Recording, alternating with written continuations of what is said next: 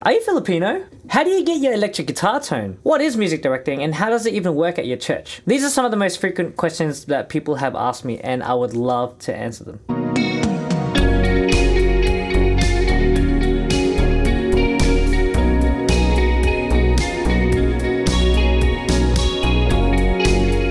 Hey everyone, it's Jem here and I just want to say thank you so much for tuning into this video and to my channel.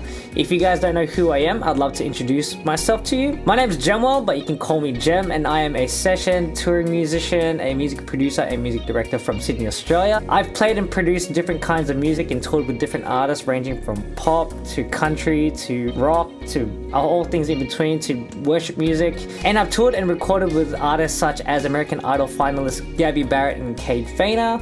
I've done works with Nigel Hendroff, City Light, Luke Munns, and I've even done social media guitar work stuff with people like Drew Shirley of Switchfoot, Michael W. Smith, Stu G, and quite a few others. I am also a producer for multitracks.com, creating Line 6 Helix and HX Stomp presets which are available on Multitracks. Today's video is all about answering some of the questions I have received so far on YouTube, my most frequently asked questions. I've never done anything like this before, so I figured it would be a fun idea to do this. I'd love to share a bit about my process and how I get my guitar tones, talk about my music directing journey and how it works here at my church and in the videos that you guys see.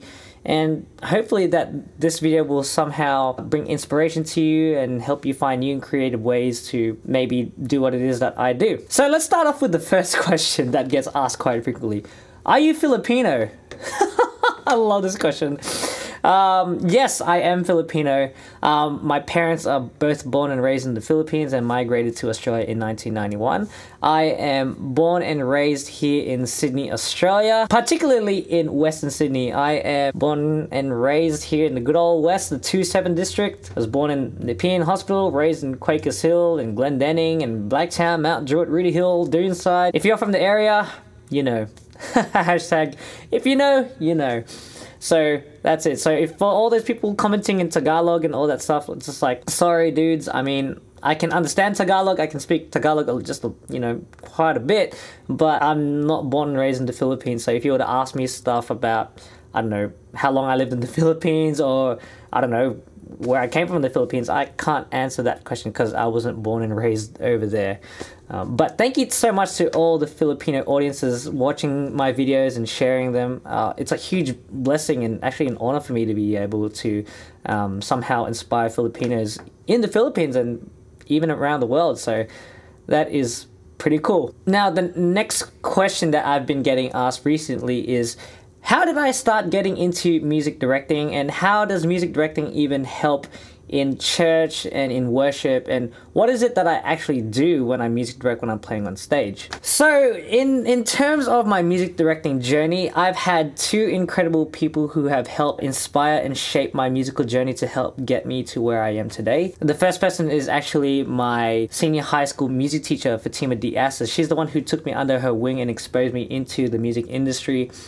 She's the one who got me my first gig, and it was actually to play guitar for Hairspray the musical. I was in the 11th grade, I was 16 at the time, and yeah, she asked me to play this gig, which went for a span of a week, playing multiple shows on a night for this production of Hairspray the musical. And she was the conductor of the band, she was the music director, the band leader, and she really exposed me to how to really conduct the band, how to direct the band, exposed me to you know, reading sheet music and understanding music terminology in that sense. And line, line, 2, 2.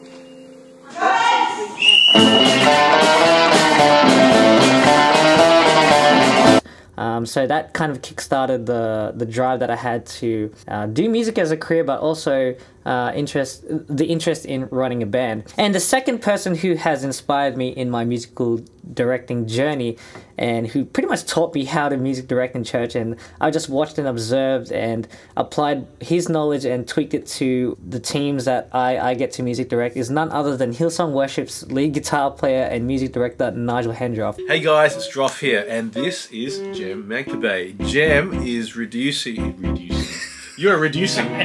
You are reducing. It's been an absolute privilege over the last 7 or 8 years of my life to have built an incredible friendship with Nige, and I'm just absolutely humbled that one of my biggest influences on the guitar, and also one of the main figures I looked up to when it came to serving God in His church, and you know, playing on the worship team and helping people worship God, is a friend of mine. And the relationship started back when I was about 17. I was in my last year of high school, and I attended a team night, one of Hillsong team nights, because one of my neighbors is actually one of the people who sing on Hillsong's worship team. He was like, "Hey man, we're having a team night on this Thursday, and Nigel is running a guitar workshop. You should bring your gear and do stuff like that. He'll be, you know, doing a tone workshop." So, you know, grabbed my gear, took my car, and went to the team night. Erwin McManus spoke that night, and Nige shared his heart about serving you know, with the guitar and helping all of us tweak our rigs, and that's where the relationship started from. And ever since then, he invited me over to his studio, and I would just watch everything he does. Like, pretty much everything that I do has pretty much been by watching and observing Nige, just not only in music directing at church, but even when it comes to music production, when it comes to, you know, effective in running rehearsals and just getting better guitar tone. I owe a lot of what I do thanks to Nige, and I'm very thankful and blessed to have built that relationship with Nige over time, and it's been wonderful. And Nige, if you're watching this, mate, time and time again I said thank you, so you're getting a thank you on my on my video here on YouTube. And so, how does music directing work at church, and how did I get started into music directing in terms of in church, and probably just music in general? Like, I guess when it comes to music directing at my church and how I music direct and how it works wherever I play at in terms of a church context and even beyond the church context, because music directing, these concepts when it comes to music directing can apply in any musical situation you're at. The need for music directing came about when our church started transitioning into using in-ear monitors. At my church, and you know, the culture I grew up in worship is a very free-flowing type of worship situation. Like, we learn the structure so we can break the structure, and a lot of our communication in the band actually comes from looking at the worship leader throwing up hand signals, and also observing what's going on in the room and just feeling where things are in the atmosphere, you know, of what's going on.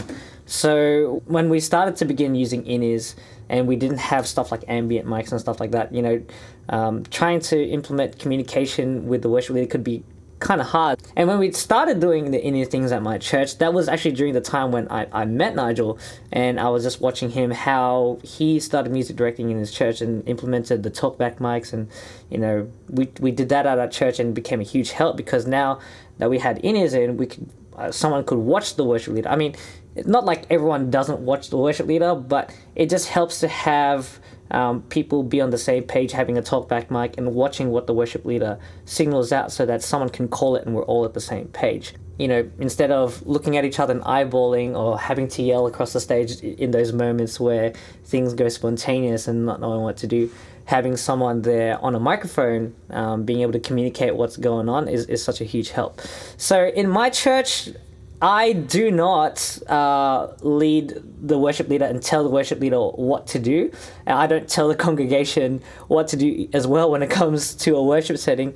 We still implement the same concepts we've done in the past, where the worship leader calls the signals. In my church, we have, you know, verse 1, verse 2, verse 3. We have chorus, we have bridge. If you want to repeat a section, the worship leader will repeat it like that. If the worship leader calls for an instrumental section, he or she will point at the band like this, and so forth. So usually the worship leader will call something, and I will see the worship leader, and I will call whatever the worship leader calls. So for example, if the worship leader wants to repeat verse 1, I will say, all right, verse 1 repeats, and then I'll count with the tempo with the metronome.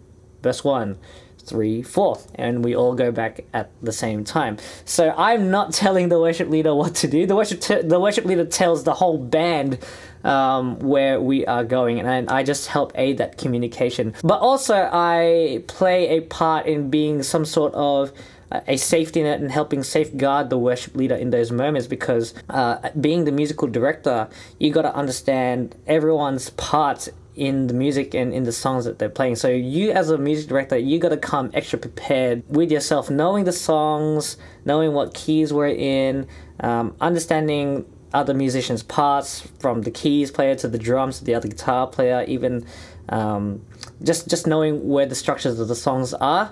You are the one who is there to help the worship leader in whatever vision that they have in the moment, to help bring it to life.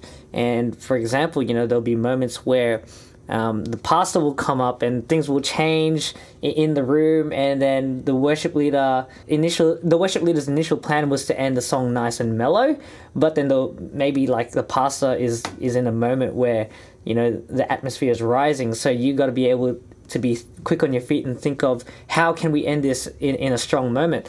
So like for example, there was a moment where one of our worship leaders wanted to end No Other Name, and his initial hand signal was to drop it down, but I said no, let's end this song strong.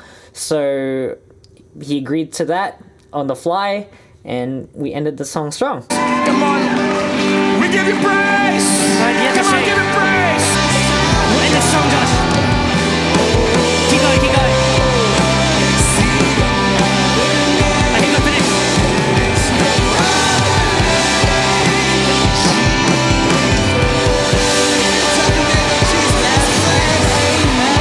And it turned out great. Nigel's told me, and there's multiple videos about this where he explains, as a music director in church, you gotta have a plan and be prepared.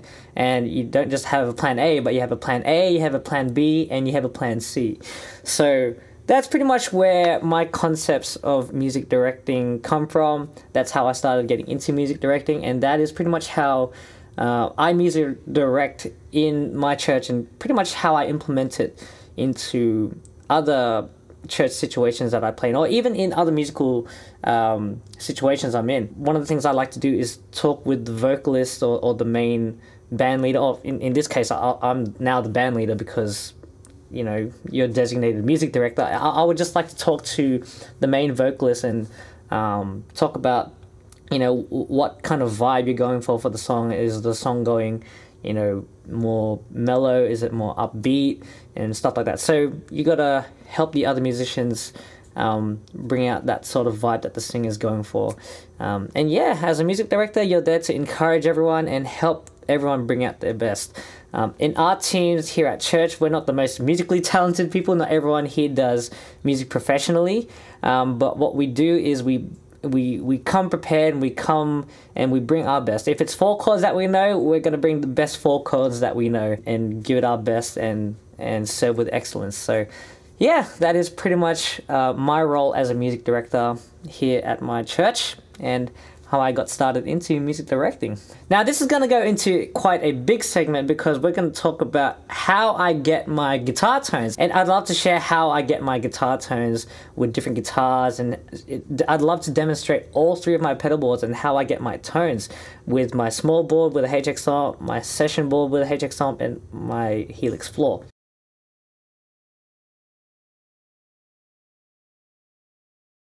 So thank you so much for watching this video once again, and for checking out my channel. If you enjoyed this video, please press the like and subscribe button. And if you want to see more of my music stuff, my social media stuff, look me up at jemmuel_, or visit my website at www.jemmuelactivatingmusic.com.